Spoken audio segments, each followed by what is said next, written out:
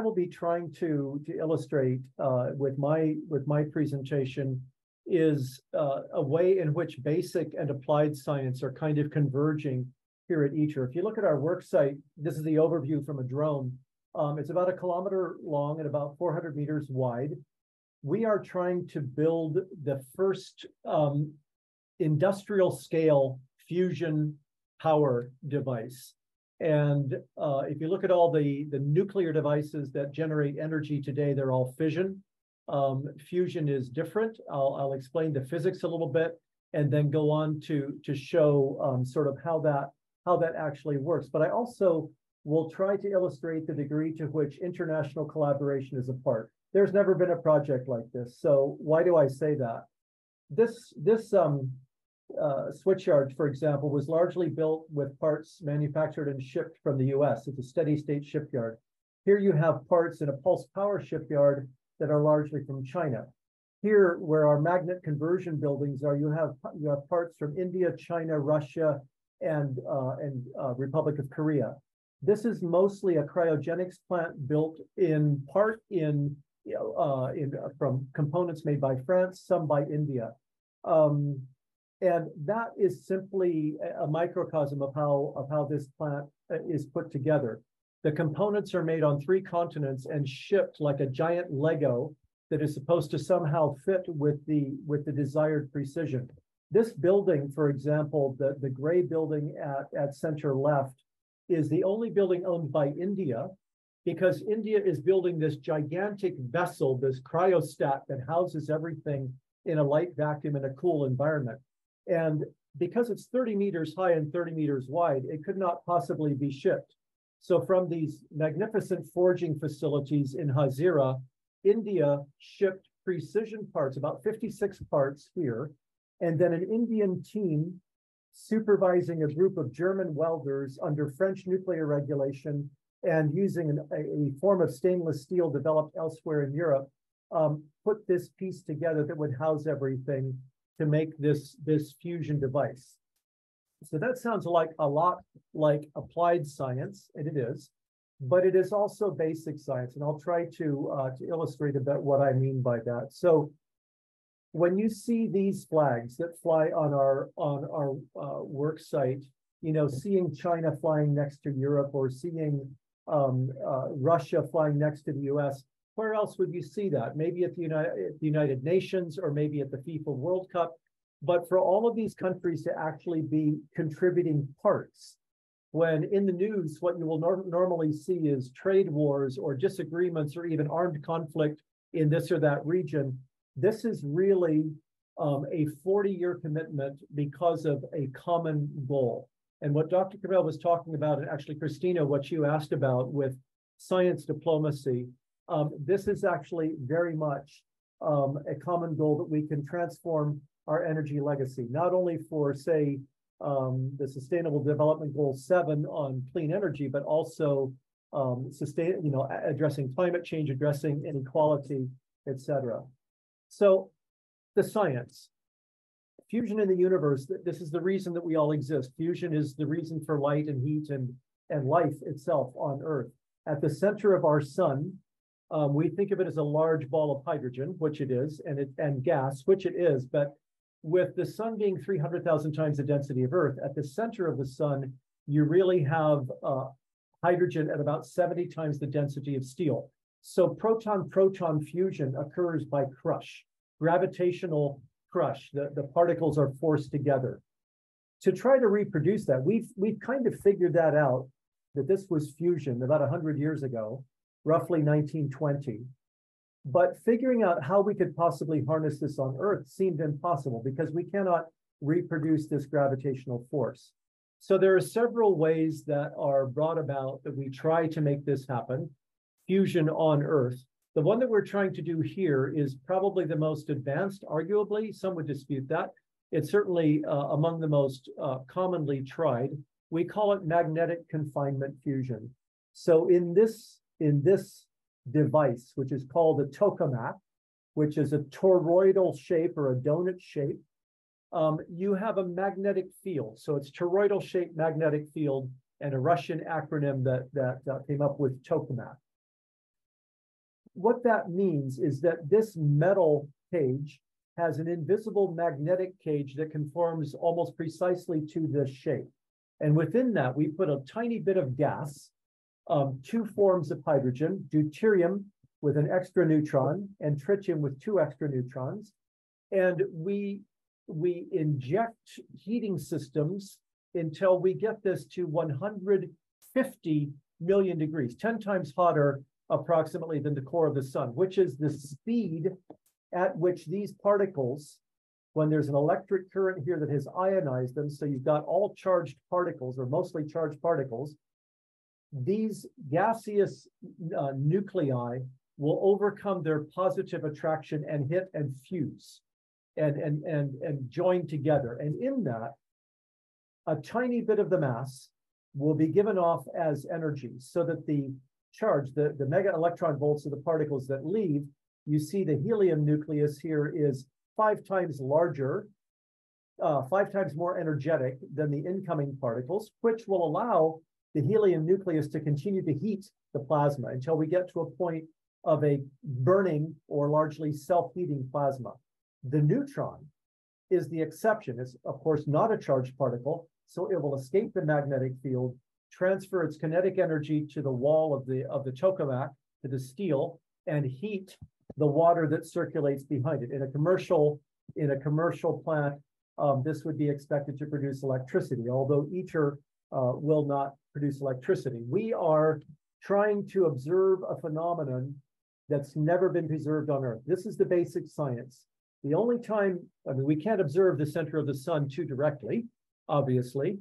And on Earth, the only time we've had a burning plasma is really in an H-bomb, right? So to be able to observe a controlled burning plasma for pulses of about 6.5 minutes, that's the ITER design, that would be unprecedented. So there is plasma physics basic phenomena, and there is where the basic science will be coming at ITER.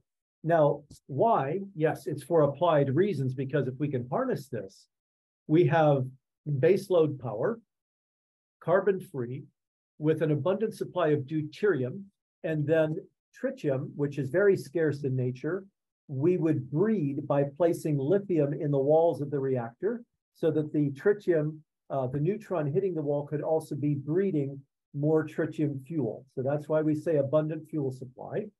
And as long as we choose the right materials for the walls, there's no long-lived radioactive waste products, and it's extremely safe. You do not, unlike fission, where you have, say, a couple of 100 tons of uranium or plutonium as your fuel in the reactor. Here you have 2 to 3 grams of hydrogen, no radioactive product in the helium, and what you have essentially is the neutron radiation, and then the walls, of course, will get activated. And if you choose your materials wisely, we should not have any long-lived high radioactive waste. In addition, it's not a chain reaction, so it's very difficult to do, but if it works and you have a problem, it shuts down instantly. There is no possibility in this physics of a Chernobyl or Fukushima, etc. So I've pretty much covered how it works. You inject the gas, you run a current to make it an ionized gas or a plasma, and then you use multiple heating systems. So the challenge is containing it. So the way that you contain it, you have a central magnet here, largely made in this case in San Diego. You have D-shaped magnets that go here around the outside. Those are mostly made half in Italy, half in Japan. You have circular magnets that are difficult to see here because this is a cutaway, but you can see this one at the top. This was made in St. Petersburg in Russia. It just arrived on our work site in the middle of February. The others were either too large to be made and shipped, so they were made here on the site, or the one at the very bottom was made in China and shipped here. It's already installed. So the idea was born in 1985 when Reagan and Gorbachev were trying to reduce their weapons arsenals, and they ended up with the plan to make something positive as well, to make ITER. Japan and Europe joined quite quickly, and the design discussions went on through the 90s. Then in the 2000s, China and Korea and India joined, and the agreement was signed in 2006. Now we get questions. We've had questions from Jordan, from United Arab Emirates, from others about the possibility of others joining.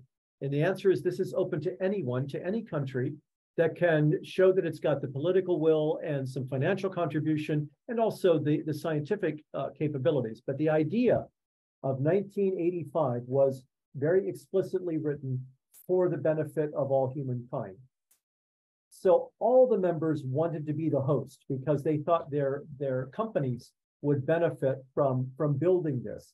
And so the agreement was that Europe would contribute 45% and the other non-European members contribute 9%, but not as cash.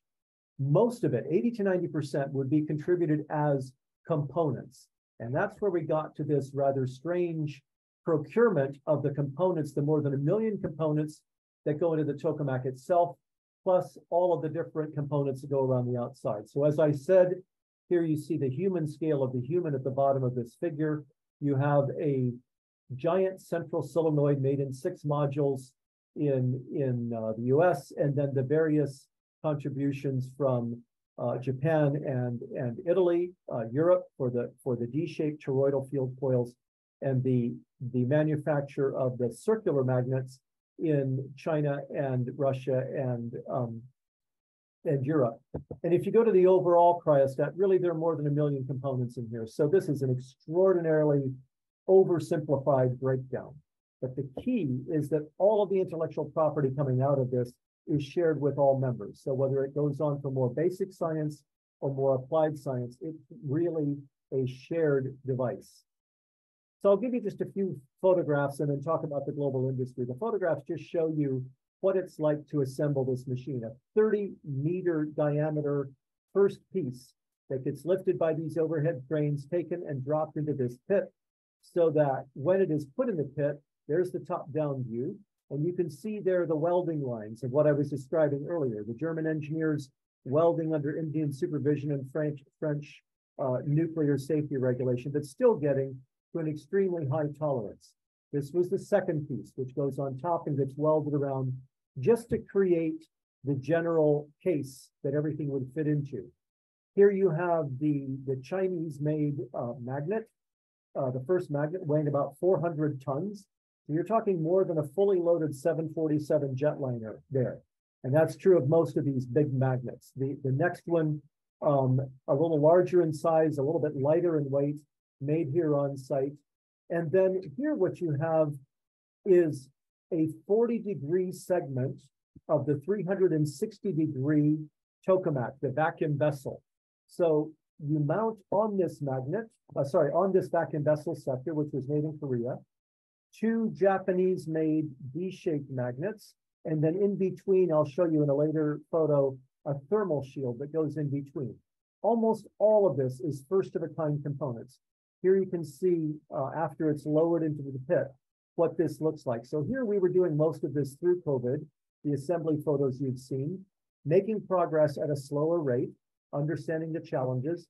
And now we've recently come across some leaks that are in these thermal shields where the gaseous helium circulates to keep the barrier between the interior, 150 million degrees, and these superconductor magnets, which have to be cooled to almost absolute zero, minus 269 degrees Celsius or 4 degrees Kelvin.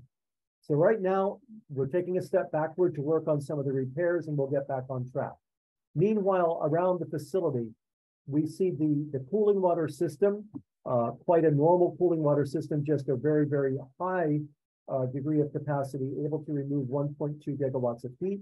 Now in its pre-commissioning, here are some other examples where you have Korean transformers, Chinese transformers, which have come from different parts of the world, and they actually look different one to the other, but they have exactly the same technical specifications. If you go around the world, you might have heard about fusion of a different kind, where lasers were shot at a tiny, tiny plasma pellet in the US. This is inertial confinement, also making progress. Here in Germany, you have what's called a stellarator, which is like a tokamak, but more twisted, much smaller than ITER, but also making progress. And recently, especially in the last 5 years, a lot of private sector people coming up with their own with their own projects, some of them drawing off of ITER, and certainly all of us working together toward a common goal. And then if you look at what we've done with superconductors, it has created advances in being able to map the human brain, or in a more applied way, enhanced electric train bodies based on some of the work that we did on complex aluminum structures. Our diagnostics, which are many of them unprecedented, are helping with geothermal energy, laser welding, cancer treatment, et cetera. And there's more, many more spin-offs. So I will stop there. That is my overall presentation. Here we have photoshopped ITER into the Milky Way, because really ITER is more or less making a small sun on Earth. And so that brings my presentation to a close. Thank you, Laban. A very good presentation. I think you have not commented on that, but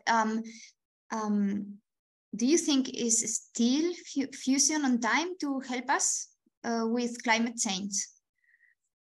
Yes and no. I think if you look at how long it takes to roll out a new energy technology, the solar installations and wind installations that we're seeing now were really pioneered in the probably 1980s, when you were starting to see the very first, not full-scale solar plants. So rolling out a technology like fusion and having our goals of countries trying to get to net zero by 2050 or earlier, there is one way that you could look at it and say no. But I will be completely honest, I'm a bit of a cynic for two reasons. One is that for us to really be sustainably developing, we have to think about countries that are still very short on electricity, the lifestyles that they want to build. So we're actually going to see energy, probably, even though we're trying to make it more green, we're going to see more doubling, some project tripling of energy use by the end of the century. So the only way we're going to be able to do that is if we harness solar and wind and renewables for where they are most well suited, but also new technologies like fusion that will help us to be green for the longer term. So different scientists will give you different timelines for when they want to bring fusion on the grid. But even if we had a perfect fusion plant today, to scale that up to replace fossil fuels means we need to have large scale use of clean concrete or steel production, other kinds of technologies. And so to get the generations of plants that will really roll out, I think it will take longer by the time we have enough plants, longer than 2050.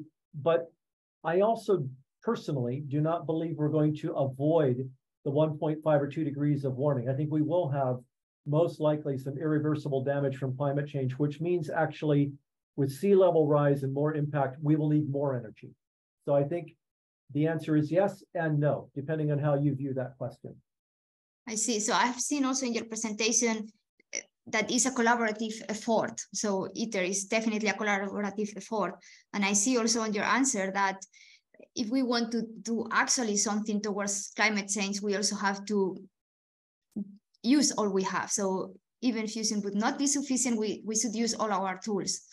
And I don't know if, just a comment, just before we had a section with interview with scientists, and I asked almost all of them, what scientific breakthrough would they like to see in the coming years? So like to be a little bit creative. And we received a lot of answers in the direction of energy conversion, energy storage. All of these were more or less unitary in this direction. And just one last comment, because now we have a little bit, 1-2 minutes left. Just today at lunchtime, I heard of a startup on fusion. Would this private sector endanger the future of ITER? Or on the other way, we are talking about collaboration, would be something that we all could profit from? Yeah, the answer again is ambivalent a little bit. Certainly they will not make ITER obsolete at all, because we're like a giant national lab. We're just a national lab for 35 countries, all working together. And hopefully, you know, Kazakhstan has joined as an associate member, so has Australia. Canada is working on it. We've talked to Iran. That was part of the Iran nuclear deal, which is kind of now in suspense. But the truth is that this will be a lab, a global laboratory where people can really study. And the other private sector initiatives, quite rightly, are viewed toward commercial deployment. So they are not trying to invite all the scientists to come and study. They're making machines that in some cases will destroy themselves, but with a really, really good set of data coming out of that, that's planned. So the private sector, when I talk to them, say ITER inspired us. This is, if you look 15 years ago, there were maybe 1 or 2 private sector facilities. Now that ITER has shown this growth over the last 7 or 8 years, it's hard to keep up. Literally, we have something like 35 private sector initiatives with roughly $5 billion put in over the last, say, 2-3 years. So that is exploding, and that says that even some of them will fail, no question, but that says that we're getting closer to making this a reality. Mm-hmm. And you see, I asked Gihan before about her impression on who should be driving science diplomacy. Can we also have your opinion on this? To be honest, the science diplomacy has to come from 3 sectors. It has to come from universities, because and teachers, even at the grade school level, because this is what inspires the generations that are going to make a better future. So we need that inspiration. That is where science diplomacy starts in kindergarten. It's a way to help us view each other as a globally connected family. And then it is the researchers, the ones at ITER and so forth, who, yes, are the scientists and so forth, that need to get out. And you will find in the origins of ITER, way back in the 50s, there was a soldier who really wanted to be a physicist, but he got conscripted by the Soviet Union into World War II. And it was only after the war, when he had no education and just a stack of physics books, that he was stationed by himself, and he came up with this idea of a tokamak that led to ITER. And about 9 years later, the Soviet Union did one of the most absurd things in the history of civilization. They went to the UK to make a presentation of largely classified material to just say, let's share what we have. And of course, the Americans and the British were totally suspicious and said, they must be fooling us. But the scientists on the margins of the global Atoms for Peace conferences were the ones who shared data and said, actually, yes, this has merit. And that's why fusion has been, I think, quite unique, where the scientists and the politicians and the teachers all need to advance science diplomacy.